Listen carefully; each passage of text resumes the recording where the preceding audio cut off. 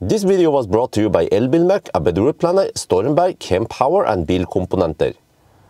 Yo, what's up? Today we're going to do a degradation test, and as requested from you guys, we now have a car with LFP battery. This is Tesla Model 3 SR Plus 60 kilowatt hour. It's from 2022, so it's 2 years old. It has 60,000 kilometers on the odometer. Maybe not ideal. I need to find something with 100,000 kilometers, but this is close enough. So we always want to know how much degradation do we have on these LFP batteries. They're supposed to have low degradation. So yeah, let's find out. I have charged the car to 100% now. This has the 18-inch wheel caps, whatever you call it. And then initially I wanted to try some, is the owner bird watcher? Not sure. But I wanted to try a Velo, but for some reason when I connect the Avilo box to the OBD port, it doesn't light up. I try to go in the app or the website, whatever, it says connection lost. So I don't know, I tried every possible solution, it doesn't work, but the regular OBD link works. So I don't know what's up with that, so that's a bummer. We cannot test Avilo. For you guys who don't know, what the heck is this? This is a battery tester device. It will do basically what I do, like a ninja, but you don't have to be a ninja. You just use the app or the service, and then it will measure the degradation for you, and actually takes in lots of parameters like battery temperature and so on. So we just have to, okay, skip that part, but let me show you now what it looks like. It finished charging not long time ago. I don't want to stay here too long because it might have a slight drain when it's stationary, but at least it's connecting. Yeah, okay. But you see here, 57 kilowatt hour nominal full pack. When it was new, I measured 56.9 kilowatt hour with losses. So you'll see how much we get out of this battery. And then if you go here to software, you see that, yeah, 61K on the odometer. LRW, this is from China. And then, I'm not sure here. Okay, whatever, whatever. It's not too important. So we will just prepare now and start doing the test. Oh yeah, before I start, you see the owner here, he has a sexy knob. This is Model 3 pre-Highland, but look, the sexy knob. This is for Highland. I received it, I haven't tested it yet. So it comes in a nice package. That's the commander you connect for communication. And here it is. Wait, let me take it out. Oh, I like the wrapping. Okay, so it fits Highland. A Highland has a slightly different center console. So yeah, I need to test this. I don't have the opportunity to test it. I don't have a Highland at my disposal yet, but Marcus still has one. So I have to test it on his car before he sells it one day. He's actually thinking about buying a rear-wheel drive Highland instead. So yeah, this is good stuff, man. And if you want to buy the sexy button, even before I review it, you can use my discount link. Wait a minute, I just noticed now, it's not this number we look at, it's this. Usual remaining is 55.1 kilowatt hour. Wait, but we had 101% still, huh? Is this an older variant with less energy available? No, I don't think so. SR Plus 60 kilowatt hour has been unchanged for the longest time. But we have nominal full pack 57, but no, wow, really?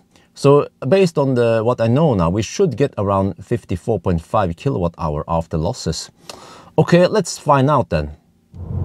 Well, we're on the move, so I just cruised at 90 on the speedo, which is probably around 88 kilometers per hour. I haven't checked, but eventually I'll speed up a bit. But in the beginning, I'll just drive semi-slow.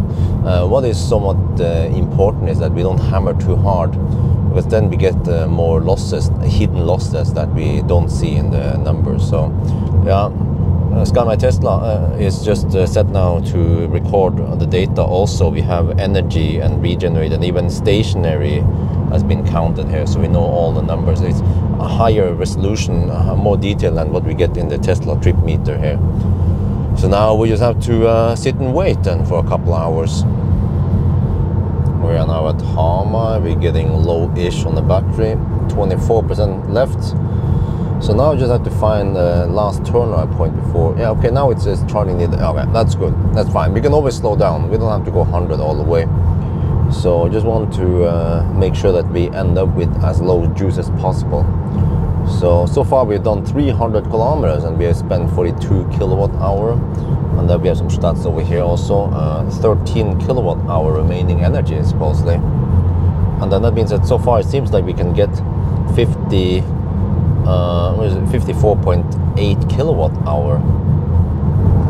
We are almost done with the test now. We are down to 4%. So I'm getting close to yes home, and yeah, during the drive I've been playing around with the sexy knob. Actually, I haven't tested it properly, and I noticed that it has some nice feature. For example, if you press this button here, you can see that we have 28 degrees Celsius in the battery, and then you could precondition it. How is this again? This, but it says not available. Yeah, because the battery is too low. So wait, is it active? No, okay, no, it's not active. So you can configure this how you want it. So you see here we have region, and then you press this button here. You can change the region setting. You can change the region setting. And then the other corners, you also wait for it to go. Yeah, we have autopilot here. We have steering wheel heater, and then this was what was this again? Oh yeah, mode. Yeah, you want chill mode, accelerate. I mean chill or sport, or I want to go to sport mode. And you can have several of these. I'm not sure what you call them. Pages. If you scroll here, you have the next page here with wiper setting, and you have speaker, sound, volume, and then here, for example, very convenient, dome lights on or off. Because dome lights, otherwise you have to go into the menu to actually it's the screen that you find is kind of clumsy, and then also you can fold the mirrors. But also the middle here becomes the press. But if you press this, then you can change between park and drive. But this would be useful if you have Highland and you don't want to deal with a swipe on the screen. You can actually use this as a gear shifter. Some cars, they actually have a gear shifter here. But look, this feature, I didn't know it existed. You can how is this again? You can rotate. Okay, if you press this, wait, no, here, you can adjust the passenger seat, and you can either do it by pressing these buttons. Look at this. No. Okay, here you can go forward. What? Huh? Oh, you can also use this rotation here. Man, that is really useful for me to adjust the passenger seat from the driver's seat. And Tesla, they still don't have that option to do it in the screen. Many other cars allows you to do that, and Tesla, they could have fixed this. But so yeah, get the sexy button. You know, the sexy button fills a gap. They make features that Tesla doesn't bother making, so you can get you know, they make Tesla great again. That's what they do. Okay, I had to focus on the degradation test also here. We are now home with 0% left, and then the car reports 55 kilowatt hour used. But if you look at more accurate numbers here at ScanMyTesla, you see that, okay, we are now at minus percent here. It was 54.5 kilowatt hour when I was driving, but I didn't feel like stopping down the road, so I just stopped at home. So, but then we could count at 54.5 kilowatt hour, but we also have to count stationary, spend a little bit stationary. So that means that, okay, we will count 54.6 kilowatt hour. But you see, initially it reported 55.1. So the 0.5 kilowatt hour that we lost is actually heat loss that is not measured anywhere here. And that's why the battery heats up. But it's not that much, you know, half kilowatt hour is as expected. But this is why we need to do a driving test, because as the battery ages, it will have more and more internal resistance, and then that unknown variable, that unknown loss will be greater and greater. So yeah, based on this, we can then calculate the degradation. And also one thing else to show you is that here, max discharge power is still 237 kilowatt. That's still quite a lot, you know, you can still hammer it. And what I've seen before when I did the test on the relative new car is that even below zero, you have quite a big buffer. I'm not sure how much we get. I'm not going to explore it now, but yeah, here, by the way, yeah, it reports 2.5 kilowatt hour remaining below zero. But we don't want to count that because most people, they don't drive below zero. They drive maybe to zero and then they plug in. Well, we're all good. We are charging now on 11 kilowatt AC with 4% already. But I'm going to show you something here. You see, odometer is 61,428. this trip meter was when the car was new, and it was reported to spend a little bit over 10,000 kilowatt hour with 168 watt hour per kilometer. This is a total mix of motorway, summer, winter, you know, whatever. So that's pretty good, the consumption. But if you look at this number here, 10,000. Okay. ScanMyTesla reports lots of variables that many other cars doesn't report. For example, it splits into DC and AC charge total.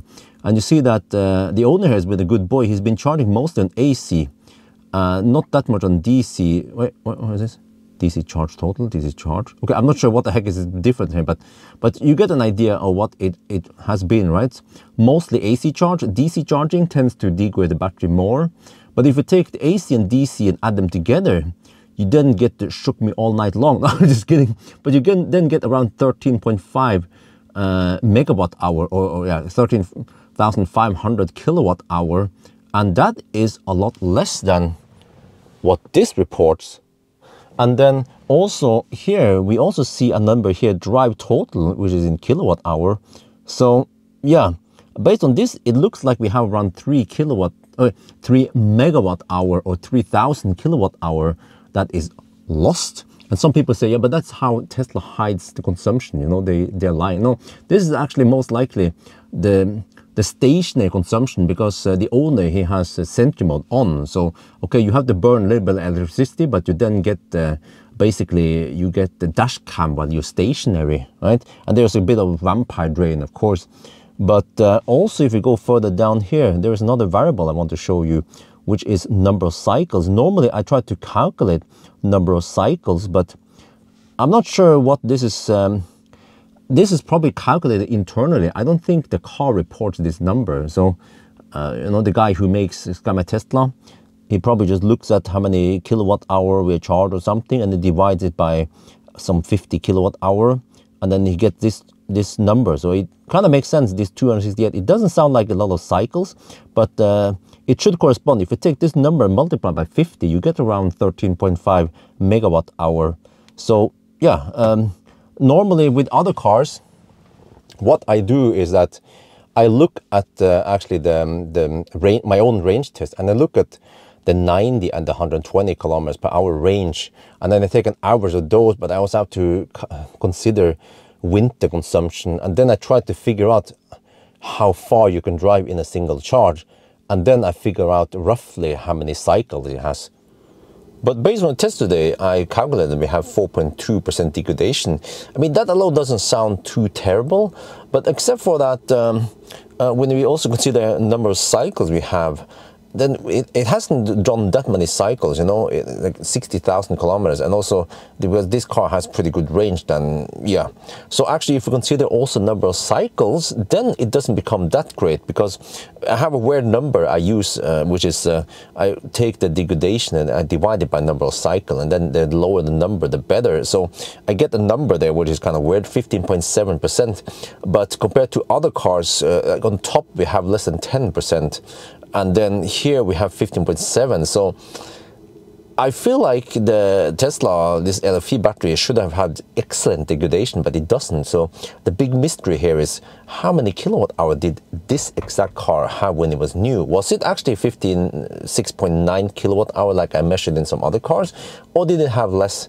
And also, did Tesla change the software so that we have less available energy now than 2 years ago when it was new? You know, that's a big unknown here. So this is the tricky part of doing a degradation test on a car that constantly changes via software update. So, but at least what I've tested now is that it doesn't seem to be that great for LFP battery. My argument for LFP battery for the longest time was that, oh, it almost doesn't degrade. Well, at least now it doesn't look that good. So anyway, I think that's going to be it for now. Hope you guys enjoyed this video. As always, thank you for watching, and talk to you later.